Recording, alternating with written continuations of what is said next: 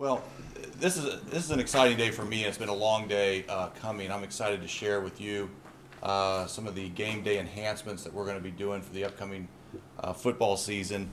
And I think I'll talk a little bit about the process first.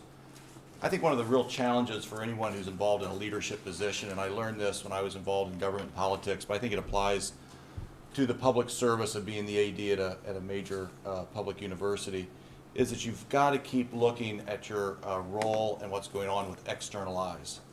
And that's real easy when it's new.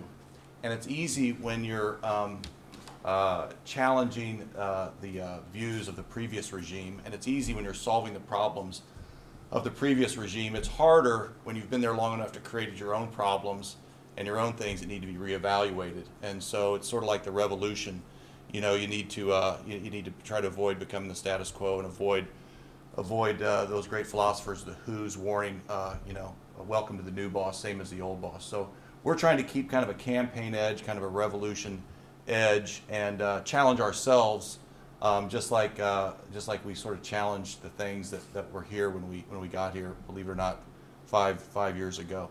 So after last football season, I brought our staff together and challenged them to take a total wholesale look at the way we run our game day operations and most specifically our game day experience. We had introduced a lot of things that first year when the North End Zone opened in 2009. Knothole Park, Kicks for Keeps, the Red Light Special, $5 tickets for youth, a variety of things. We put the wrought iron fence out there, put some branding in. And I'm not going to say that I thought things were getting stale, because I think it's been going very well, but I thought at the 5-year point, we really needed to step back and take a really close look at the way we were doing things to make sure we kept kind of a campaign edge to the way we were addressing the football game day experience. So we started doing that. We started meeting on January 9th. We met basically every other week. The really cool thing about that was it was highly collaborative. We had the football staff involved. Kevin was very closely involved. Kevin and I have met on this many times. We had other people within the athletics family, if you will, the Marching 100, the Red Steppers, the cheerleaders. We also had people a few concentric circles out, the Intra-Fraternity Council, the Panhellenic Association, the orientation leaders that are real close to the kids, residence hall people, and just really tried to take a comprehensive look and say, we're going to tear this down to zero and not assume that anything stays in. We'll only keep the stuff that we think is good, and let's add some new stuff as well.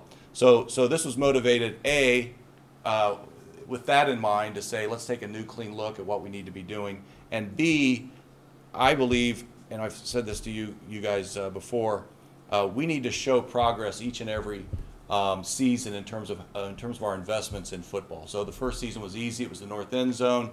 The new strength and conditioning center, the meeting rooms like this. The second year we put in the gigantic scoreboard, which at least at the time was in the top 10 in the country. The third year was really the investments in people. The new coaching staff, doubling the salaries of the head coach, doubling the salaries of the assistant coach pool, going from 2 strength and conditioning coaches in football to the NCAA maximum of 5.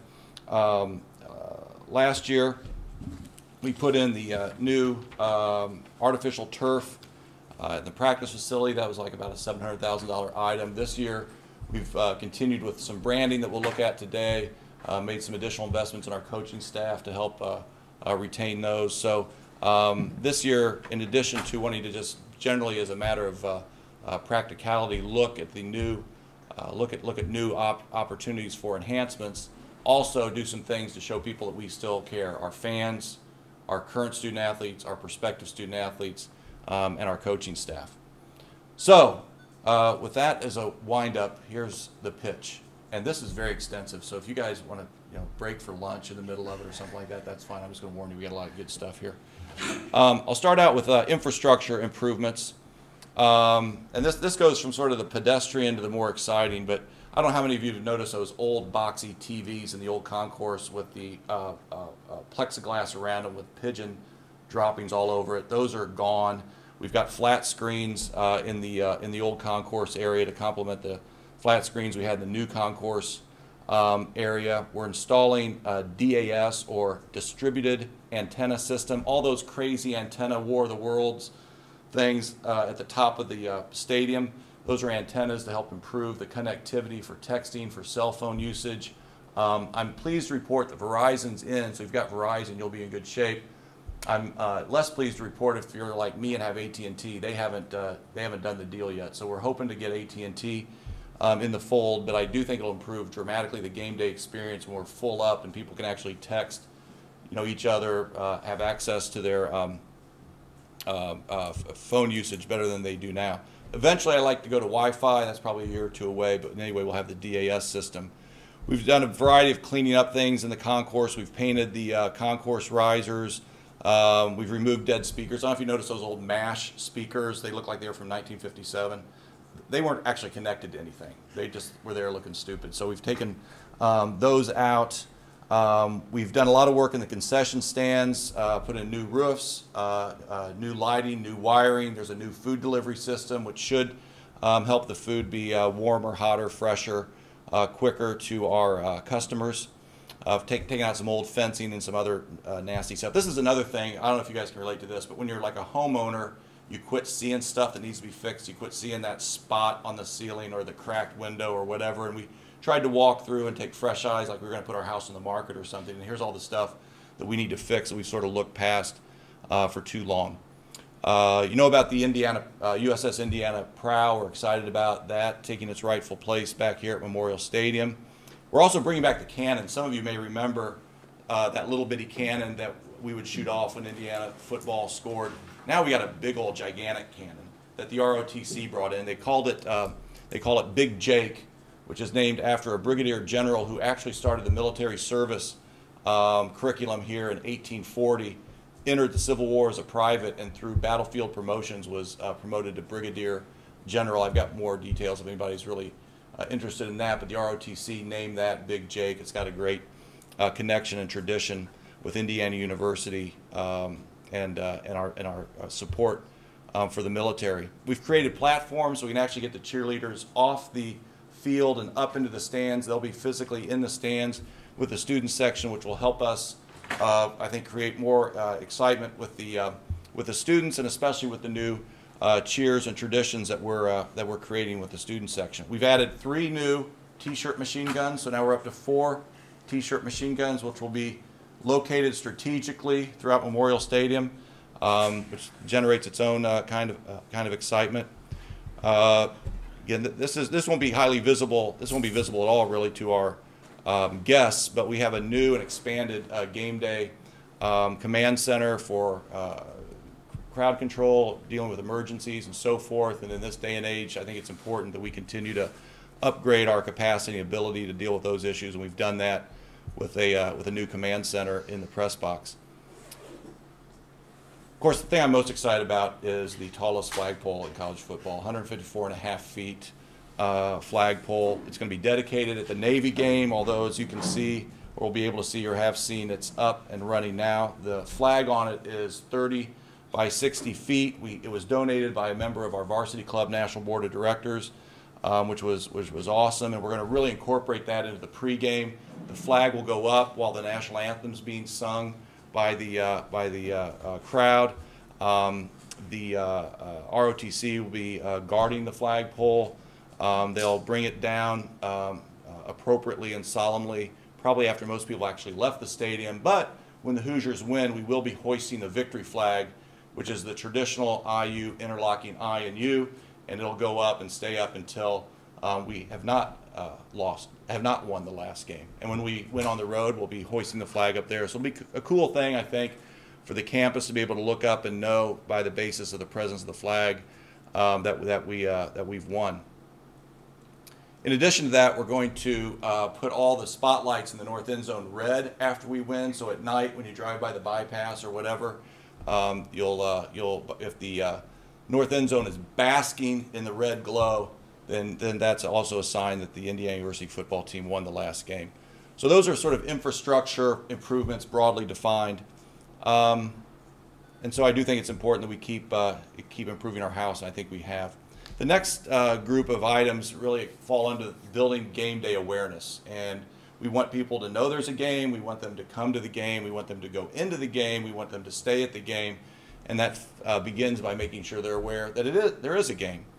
We're going to have aggressive and coordinated use of social media, a lot of contests, video sharing, photo sharing, tailgate recipe sharing, really engage with our fans through social media.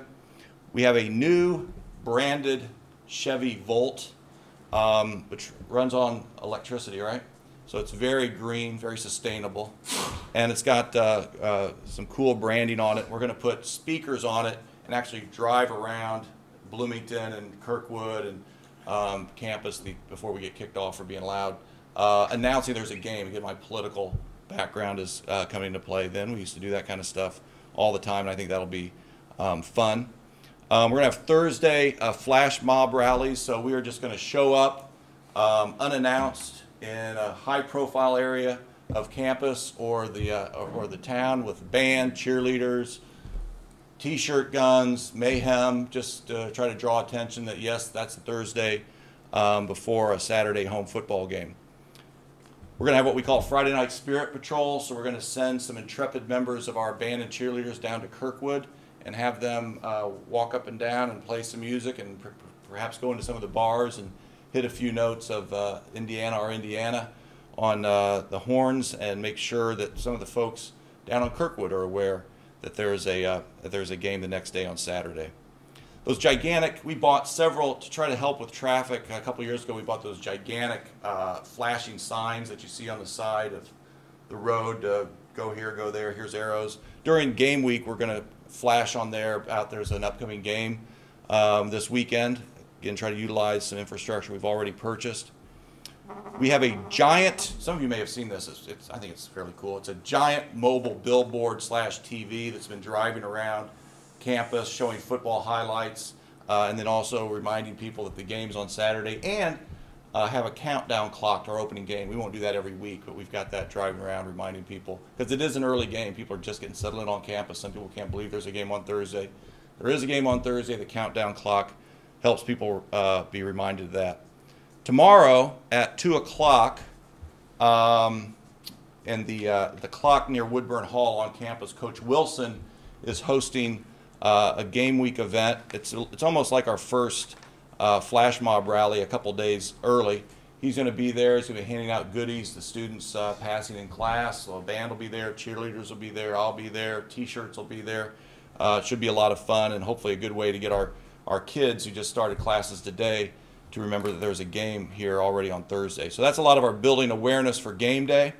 Pre-game, before the game starts, we want to do some new fun things, and we're going to be making some changes with the walk. Instead of the walk starting in front of Assembly Hall, the walk is going to start at Woodlawn and 17th. The buses are going to come around. They're going to let the kids off, let the team off by the fun tailgate area, the responsible pre-game preparation tailgate area, and really try to engage with the student body in a way that we haven't done at least recently. So they'll get off the bus there, hopefully have some good engagement with the students, and then come on across 17th Street. The band and cheerleaders, or a contingent of band and cheerleaders, will lead them through the parking lot. They'll get back to pretty much where they usually start at Assembly Hall, make a big left turn, and head into Memorial Stadium. This will be, I think, a really cool thing in a variety of ways, but one of them is this is a lot truer to the original HEP walk tour than that had evolved into in later years, and I think will be the evolution of a great tradition. The team's going to do a little bit different enter the field in terms of how they enter the field in basketball. You know, we show kind of behind the scenes look at the team getting ready and fired up before they take the court at Assembly Hall. We're going to do the same with the football program, where the team's going to be viewed by the fans getting ready to go into the stadium. So that'll be up on the Jumbotron, and then they're going to come in with great fanfare. There's going to be a huge smoke effect, sirens, fireworks, and it'll be hard for people not to be aware that the Hoosiers are taking the field. This might be a good time to mention that another driver of really focusing on the game day experience has been we're battling against the comfort of folks watching games at home, and people are feeling that around the country, regardless of nature or stature of their program, there's stress on attendance because the home experience has become so positive. And so one of the things I think we need to do as administrators is try to make the stadium experience as desirable as possible, to maybe give some things that you don't even see at home.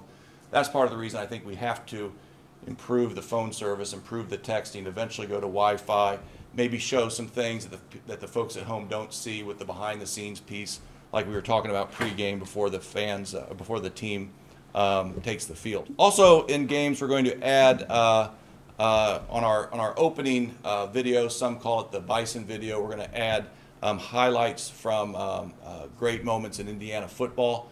We do that in basketball, show some of the traditional big moments in Indiana basketball. We do have a lot of great history in Indiana football, and we want to show that and share that with our fans.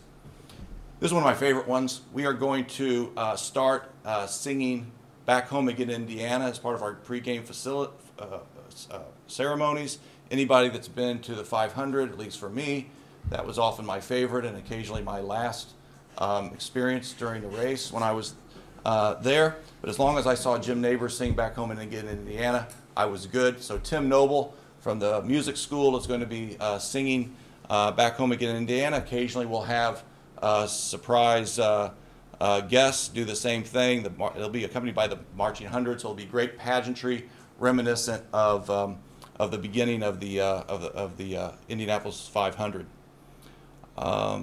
During the national anthem, when we all sing "And the Rockets' Red Glare," there's going to be a huge burst of fireworks, which will not only add a certain dramatic accompaniment to the lyrics, but will also signal to all the knuckleheads that haven't gotten to the stadium yet that it's about 15 minutes until kickoff. So we want to do everything we can to give people a heads up that the time is almost there for kickoff, and that'll be, I think, a fun way to do that.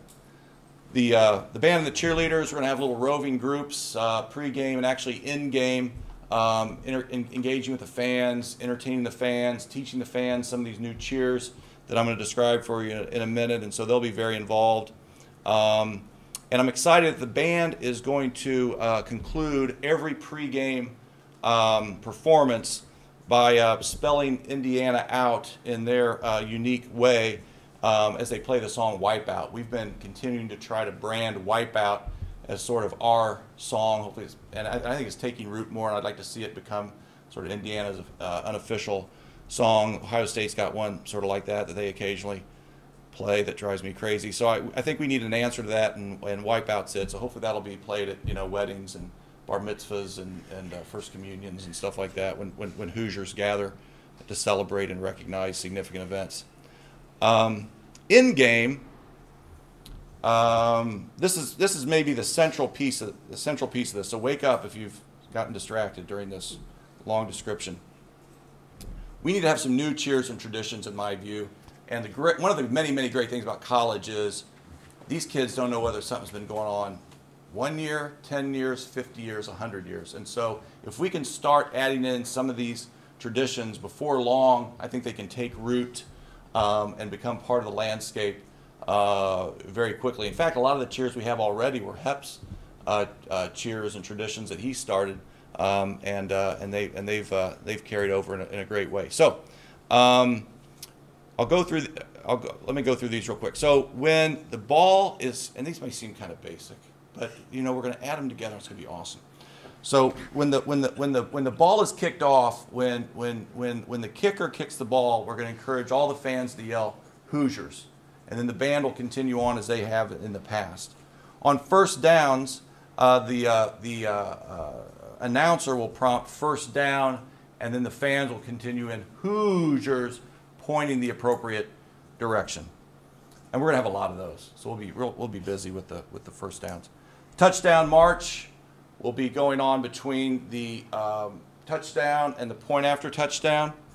On third down, we really want to help our defense as much as we possibly can. We're going to have the band play the Jaws theme and have all the students, and hopefully led by some of the players, do the chomp, clap, and scream as loud as they can to help create a good environment for us on third down.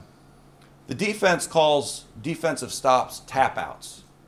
And so we are going to prime the pump, if you will, on tap outs by creating a tradition of all the students and hopefully the players doing an X to connote a tap out, not unlike a K, also for reasons unknown, reflects a strikeout. So this will be the tap out. The kids will hopefully interact with the players with that, and then we're going to have sort of like the K in baseball. We're going to have a tap out wall, and every time there's a defensive stop, we're going to put a big X up on the wall. And if the defensive stop is a result of a turnover, we're going to put a red X because those are extra tasty.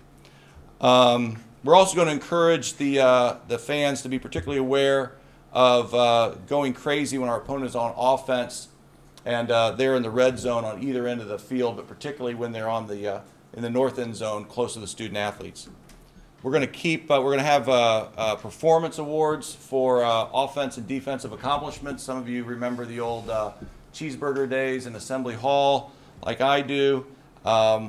We've got a deal where if the offense scores 50 or more points, there's going to be special discounts at Kilroy's and Papa John's. If we get 8 or more tap outs, there'll be discounts at Kilroy's. That includes both on Kirkwood and the Sports One, where the Reg used to be. And then if both of those things happen, you not only get those things, but you'll get a free hot dog at the next football game. So we'll have a little fun with that and hopefully get the kids really interested in following that, and all the fans in general. The Student Athletic Board, who's been very involved in this process, really representing the views of students and at the table with the other folks I mentioned, the Panhellenic Council and the Interfraternity Council and so forth. They've come up with an idea to have a super fan, and so they're going to have one of their member, maybe the same member, I don't know, because he or she's going to be dressed in a different costume at every game, and really kind of as a grassroots piece, getting the students fired up and being engaged with the cheerleaders who are already in the stands. They're both going to be mic'd up, so they'll be able to be heard in the student section and helping us get these cheers off to a good start and help really be a 12th man for football. This is fun. Okay, advantage this one. This is a good one. We have got a new football song and video being produced by Daniel Weber and Bryce Fox. That This Is Indiana guys. So they're going to do for football with this new piece what they did for basketball. It's really wild to be this Spirit Traditions thing on Friday, because these kids who are all freshmen stood up and went crazy during this song. They knew every word of it. And I think this football video and confidence football video will be a great piece of support for football, and it will include a lot of these new traditions and whatnot we've been talking about. It'll be unveiled in the Big Ten opener against Penn State. That'll give them a time to get a little footage and incorporate in and put in the video some of the things that are new for this year. So we're really pleased that Daniel and Bryce agreed to do that for us. There's going to be more stats, more scores, more highlights, more replays on the Jumbotron. Again, trying to make it as much of an experience being at home as possible.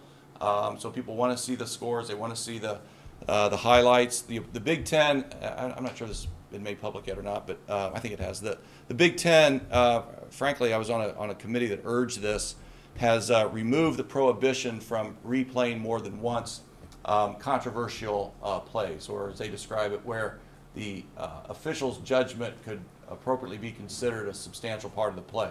So we'll be able to show replays, including controversial replays, whether they're ones that are under review or not under review in the stadium, and so hopefully people will enjoy being able to see that actually in the stadium and not trying to call home and say, you know, were his feet in or not, but you probably could call home anyway because the phone service is so terrible you can't get a line out. We're going to do a This Day in Indiana Football feature, so again during the game, reminding people of great moments in Indiana football on that very day. That'll be fun. We've gotten a lot of mileage out of the new helmets. That's been fun. Through social media, we're going to give away one of the helmets at each home game to a lucky Hoosier fan who will walk away with one of our extremely cool helmets where tradition meets innovation. This is sort of pedestrian, but there's no one silver bullet. There's a lot of different things. We're going to have a new birthday party ticket promotion. And so if a kid wants to have, or parents want to have their birthday party there, and when your kids are little, you're always looking for something to do with your kids on their birthdays. You can come, you get 4 adult tickets, 12 youth tickets. The kid's name is on the tickets. It's put on the tickets by Mike Roberts personally in nice print. And it's also up on the Jumbotron. It's $150. So those tickets, depending on whether it's a Big Ten game or a non-conference game, would be between, the value would be between $280 and $320. You get this for $150, get a couple extra things, and again, hopefully we'll start making some Hoosier fans for life at a young age. We're going to have fireworks. For the first time, we're going to shoot off fireworks right before the start of the second half. Again, A, to fire up everybody, but B, let people know that that the game's getting ready to start, and they ought to come in from the parking lot if they haven't done so already. And then we've talked about the new helmets before. We think that's a big deal. The kids really like it, and they've been well received all around. So that's in-game stuff. We're going to continue the things we've done before: Kicks for Keeps, Not Whole Park, Red Light Special. The William Tell Overture, I think, has transferred well from basketball. We're going to be doing even more on sustainability and our efforts to be the greenest athletic department in the Big Ten. I think you'll notice, I'm hopeful that you'll notice being a much cleaner around the athletics campus on game day and shortly thereafter.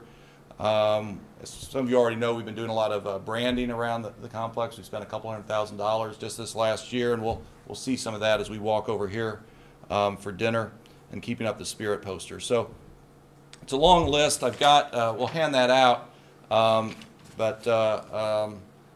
again, there's no silver bullet, but we're doing a lot of things across the board. I think you'll continue to feel an exciting game day environment at Memorial Stadium, and with the team's continued improvement, I think it's going to be rocking and rolling in there, and before long we'll be at 52,929 week in and week out.